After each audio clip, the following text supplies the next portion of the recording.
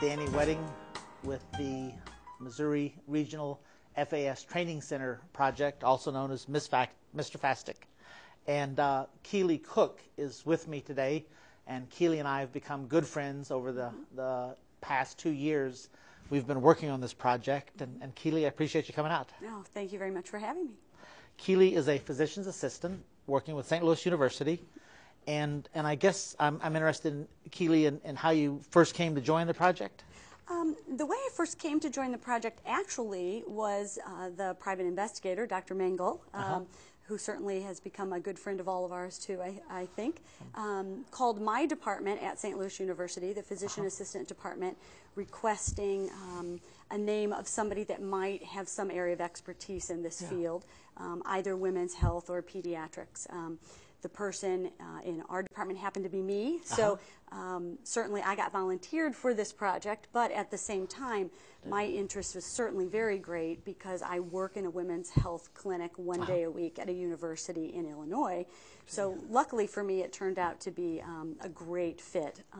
Not only did I have a little area of expertise, but I can also utilize these this information that we're learning, that I'm learning a lot more about in my clinic every week. Well, you've been a great addition to the team, and you're universally loved by your colleagues. Thank you very much. That's very nice. Do you identify alcoholism as your own specialty area? Or? I really identify women's health as my specialty area. However, again, when we talk about women's health, certainly screening for alcohol use is such a critical part of taking care of women.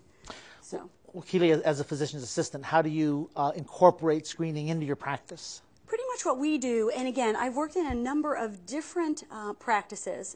For the past 3 years, I've been at a student health clinic at a university in Illinois. So it's kind of multifold, actually, because when I see patients, they've already, during their intake interview, their medical history form, filled out a form that will let me know whether they drink or not. We just have a very basic question. Do you drink alcohol? Sure. And they mark yes or no. If they mark no, I actually kind of double check them one time and just sort of as part of the history say, oh, do you smoke, do you drink, you know, basic questions that we ask everyone. If the answer's still no, pretty much don't do anything else. If the answer to that's yes, then certainly quantifying it is important. And knowing whether they use effective methods of birth control, whether they're planning on getting pregnant, their educational level as to whether they know alcohol is harmful to a fetus. So then if the answer is yes to that question, I'll use specialized screening instruments from there to help me assess whether they have a problem with drinking. Some of the tools that we talk about in the Mr. Fastic campaign. Exactly. Okay. Exactly. Do you have a favorite tool or one you use more than others? Probably my favorite tool is the TWEAK tool, the TWEAK tool, basically because it can be learned by anybody with no special training. Takes 5 minutes at the most to administer. It's only 5 questions long. The acronym kind of helps everybody know what those questions are, so it's not very difficult to remember what they are. So again, and they're very basic questions, so my patients don't seem to be offended, and I let them know ahead of time. I ask every one of my patients these questions. Which is pretty much true. In a university setting, pretty much everybody drinks a little bit. So pretty much everybody gets that screening questionnaire performed. So your patients aren't offended when you ask if they drink? No, it's actually very interesting because most of my patients actually laugh when I ask them about alcohol intake because they already know probably their intake is a little on the high side. So actually, they're extremely cooperative. If anything, they're much more on the side of not being concerned about their alcohol intake than being afraid to tell me about their alcohol intake. I know, Keely, a lot of my physician friends and PA friends have complained that with managed care, they're forced to see more and more patients in less and less time. And I'd always thought that screening about things like alcohol use would be one of the first things to go. The screening itself takes so little time. The screening for alcohol use, again, if you were really crunched for time, which luckily I have the advantage in the university setting not to be terribly crunched for time, which is very nice because I have a half hour with my patients, which is very unusual nowadays. But in a practice where you're getting 10 to 15 minutes with a patient, you can take literally less than 5 minutes to screen them for alcohol use, even using a specialized tool. But again, in a busy practice, easily a question just on alcohol use could be incorporated without any time.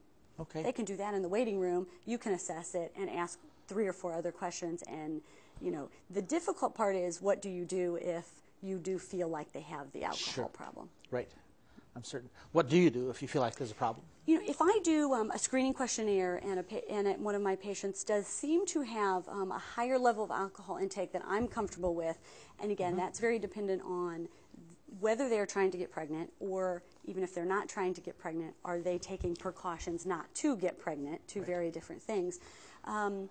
Then what I will normally do is what we call a brief intervention, which really, again, even in a time crunch, 5 to 10 minutes maximum amount of time to do a brief intervention, where we assess with them, ask questions, assess their level of alcohol intake, advise them to cut down.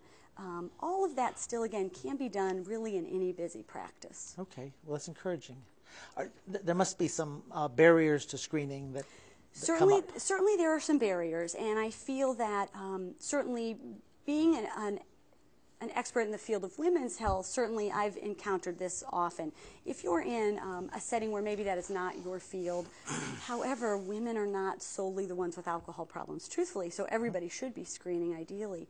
A lot of people don't feel they know what to do, how to ask the questions, what tools to use, or if they have to use a specialized tool. They don't feel they've been adequately trained during their either medical school curriculum, physician assistant curriculum, nurse practitioner curriculum.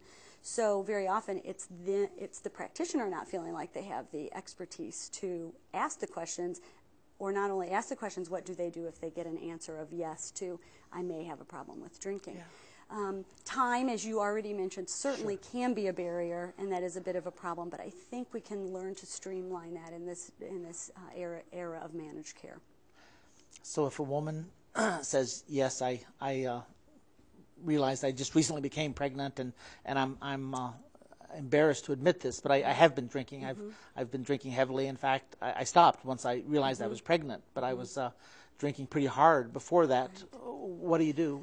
That is a very difficult issue, because probably 60% of women may actually not know they are pregnant up until the 4th week of gestation or so. Yeah. That is very common. Unless you were planning the pregnancy, very often it's 4 weeks in before you know that. So, you know, one of the things we want to do is reassure them that it's great that they know they're pregnant now and are asking the questions, and then certainly the encouragement to abstain from alcohol 100% at that time. Letting them know that potentially there could have been damage from alcohol intake during that 4 weeks, but what's past is past. We can't deal with that. We deal with the future. From now on, you have the information, abstain from alcohol, best chance for the fetus to be born without fetal alcohol syndrome. Ideally, what we really try to do is start talking about preconceptual counseling, or more importantly, for example, where I am in a women's health care setting dealing with college-age students, they're not thinking about becoming pregnant. They just are not using effective methods of birth control. Yeah. Or the next level is they're drinking alcohol, which somewhat impairs their judgment at times. So even if they 90% of the time use effective methods of contraception, when they've had 5 or 6 drinks, they forget to utilize the tools that they have to prevent pregnancy. So we really, really need to be educating women on using effective methods of birth control and or abstaining, period, so that they don't risk that first 4 weeks of not knowing they're pregnant and having alcohol intake. But if a woman who's sexually active is not taking effective methods of birth control, then she really needs to be avoiding alcohol. Yes, then our advice is to abstain 100%. Okay. If she's using effective methods of birth control, then we would give the same instructions we would give to any other individual, which is to try to drink at a low-risk level. Sure. Okay. You know, that's very important. But certainly women who are not using effective methods of birth control are in a different category, and they become high-risk, period. Great. Have you ever had a patient get angry with you for asking about their drinking? I don't really think angry. I think sometimes offended that I would ask. I mean, that has happened before. Not so much angry. Usually it's either more so, I would say, denial. I may say, well, how much do you drink? And I had a patient a few weeks ago, and she said, well, I drink quite a bit. Didn't really want to tell me how much she drank. I said, well, could you quantify it for me? How much per day do you drink? Or how many days a week do you drink? And the more questions I asked, the more vague she got, because she just knew that she was drinking way too much and did not want to be honest with me. In a case like that, do you pull back, or? You know, what I really try to do is reassure them that I'm not there to judge them, that I am just there to help them become healthy. So that part of my job is to be able to know what risk you're putting yourself at. So I really try to just say, you know, I realize, you know, that you're a little hesitant to tell me these things, but this information is very confidential. All I want to do is quantify what we may need to do from here about this. And you know, that patient that I mentioned, she calmed down, started telling me exactly how much she drank. Yeah. We started talking about what to do to try to cut down a little bit, and she was more than agreeable to do that. Okay. Do you feel that in your own training as a physician's assistant that you were well trained in the effects of alcohol during pregnancy? That's a very interesting question, and I think across the board with medical professionals in general, we probably all feel like we were not trained terribly well for something as specific as fetal alcohol syndrome. Tobacco use has gotten a lot of press over the years. Alcohol use probably a little bit less when it comes to pregnancy. There are still probably 50% of OBGYN textbooks that may even say, well, we don't know, maybe a drink is okay. So even some textbooks still say that.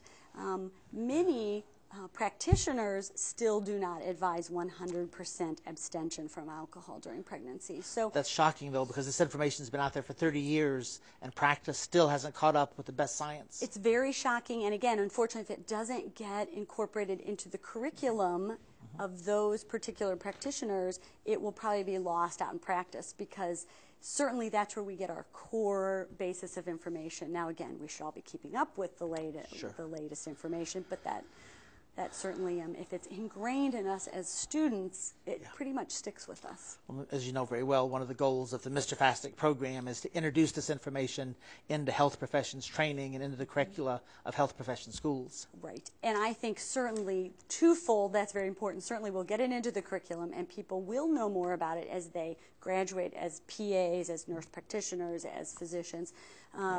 But also that we are going to get out there and train the physicians who have already graduated, the practitioners that have already graduated who are taking care of patients right now. Continuing education is a big part of the program that we're promulgating. Exactly. Okay. If you had a message to give to women who are drinking and possibly at risk for pregnancy, is there a take-home message for those folks? Certainly, I think the take-home message for women in general is initially low-risk drinking, meaning ideally less than 2 to 3 drinks per week and no more than 1 or 2 drinks per occasion. That's certainly very important. Okay. If a woman is planning on becoming pregnant or not using effective methods of birth control, then abstinence is absolutely advised. So I think the take-home message for the women on the end of the patient is that I need to be very careful about not getting pregnant. If I'm at risk to get pregnant, I need to abstain.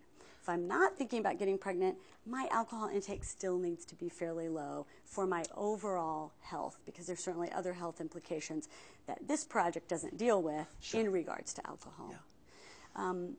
You know, interestingly, on the practitioner side, what we really need to be doing is all women of childbearing age need to be screened for alcohol use for us to prevent what we're most concerned about here, which is fetal alcohol syndrome. In general, not even saying fetal alcohol syndrome, all women should be screened for alcohol, as should all men. Okay. But in terms of our project, certainly all women of childbearing age absolutely should be screened for alcohol use. It seems unfortunate in our society that sexuality and alcohol are so closely linked. And what do you do on a date? Well, you go to a bar and you get loaded with your friends. And then you go home and don't use any effective methods of birth control if it goes farther than that. Because your judgment's been impaired. Yes, exactly. Gee.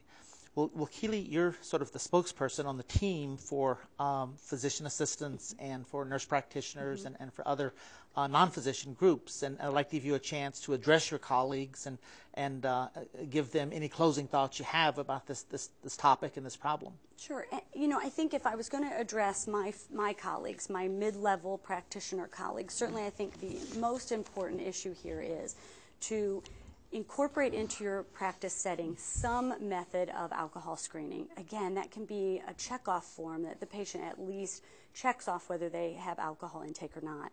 So most important is to screen. Second of all is to get out there and learn a little bit about what to do if somebody screens at higher risk.